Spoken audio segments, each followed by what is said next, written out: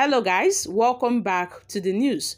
President Muhammad Buhari, in his last broadcast before heading home to Daura after his 8 years tenure, he apologized to Nigerians for what he called the temporary pains and sufferings some of his measures to revamp the country and the economy cost them.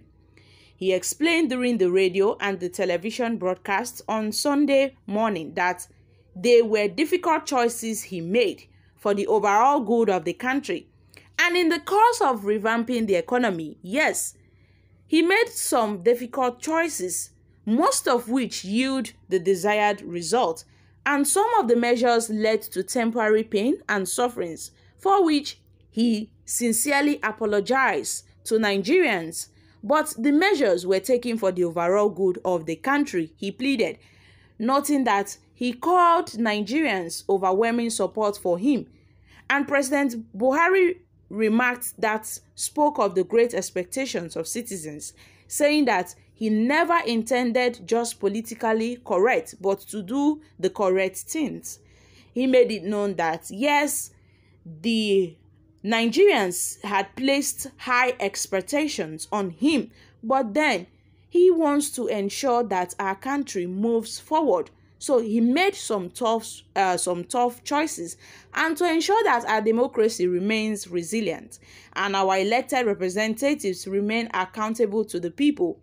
He is leaving behind an electoral process which guarantees that votes count and results are credible, elections are fair and transparent, and the influence of money in politics reduced to the barest minimum, and Nigerians can elect the leaders of their choice. And yes, we are already seeing the outcome of the process as it provided an even playing field where persons without any political godfather or access to money defeated other well-resourced candidates.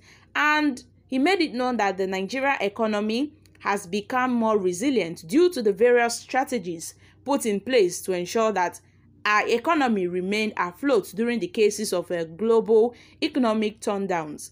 Now, the outgoing president, Muhammad Buhari, who said he was addressing the nation with a deep sense of gratitude to God, and he made it known that he made a great deal of appreciation to the Nigerian people and a modest sense of fulfillment, noted that the 2023 presidential election was the most keenly contested in the history of the nation. He also said those who felt aggrieved have the right to seek redress in court, admonishing that parties must accept the decisions of the court case, irrespective of the outcomes. Yes, my wonderful people, President Muhammad Buhari have apologized to Nigerians, yes, in his farewell message to Nigerians, where he begged Nigerians, making it known that, yes, today is his last day as the president of this country.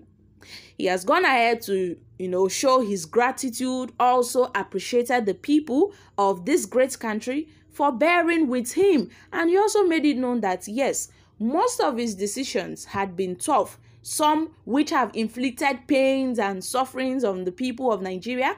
When we look at the cashless policy, when President Muhammad Buhari had to impose a new Naira note on us, just in a bid to curb the issue of vote buying.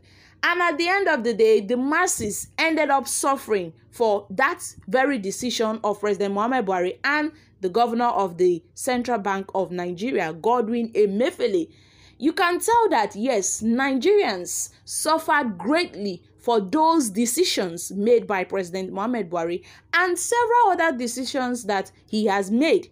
Well, he said that those decisions are for the good and for the benefit of Nigerians. And he made it known that, yes, it really paid off, because at the end of the day, the 2023 presidential election turned out to be the best in the history of Nigeria, making it known that the issue of vote buying was, seized. The issue of electoral malpractices was seized through the introduction of the IV portal and also the beavers machines. So my country people, what are your thoughts concerning this? He made it known that yes, the last 8 years have been an exciting experience, and he has really committed his time and his resources to make Nigeria a great nation, and he applauded Nigerians for supporting him all through the way. Well, my country people, what are your thoughts concerning this? Do you really think that President Muhammad Buhari's policy have really contributed positively to our economy, or do you think it has done otherwise? Please kindly share your thoughts in the comment section. Thank you. Bye for now.